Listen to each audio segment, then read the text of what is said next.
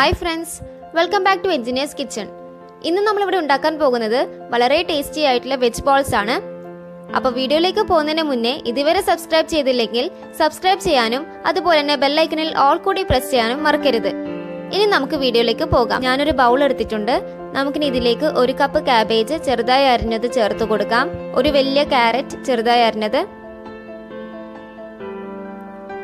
ഒരു ഉള്ളി ചെറുതായി അരിഞ്ഞത്. അപ്പൊ ഞാൻ ഇവിടെ 3 വെജിറ്റബിൾസ് മാത്രമേ ചേർക്കുന്നുള്ളൂ. നിങ്ങൾക്ക് ഇഷ്ടമുള്ള വെജിറ്റബിൾസ് ചേർക്കാവുന്നതാണ്. ഇനി നമുക്ക് ഇതിലേക്ക് 1/2 ടീസ്പൂൺ ഇഞ്ചിയും 1/2 ടീസ്പൂൺ വെളുത്തുള്ളിയും പേസ്റ്റും കൂടി ചേർത്ത് കൊടുക്കാം. 3/4 ടീസ്പൂൺ കുരുമുളക് പൊടി. ഞാനിത് നല്ലോണം മിക്സ് ചെയ്തെടുത്തിട്ടുണ്ട്.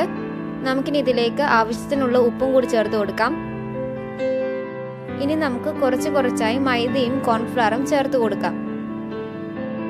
നമുക്ക് ഈ വെജിറ്റബിൾസ് ഒക്കെ ഒന്ന് ബോൾസ് ആക്കി എടുക്കാൻ പറ്റുന്ന രീതി ആവുന്നവരെ നമുക്ക് മൈദയും കോൺഫ്ലവറും ചേർത്ത് കൊടുക്കാം. അപ്പോൾ ഇത് രണ്ടും ഒരേ അളവിലായിരിക്കണം ചേർത്ത് കൊടുക്കേണ്ടത്.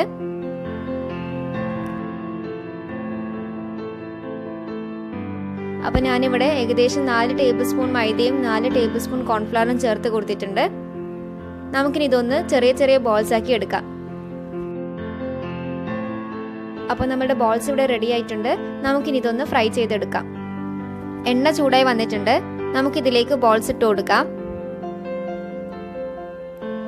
ഫ്ലെയിം എപ്പോഴും മീഡിയത്തിൽ വേണം വെക്കാനായിട്ട്, അല്ലെങ്കിൽ ബോൾസിന്റെ ഉള്ളൊന്നും മര്യാദയ്ക്ക് വെന്ത് വരില്ല.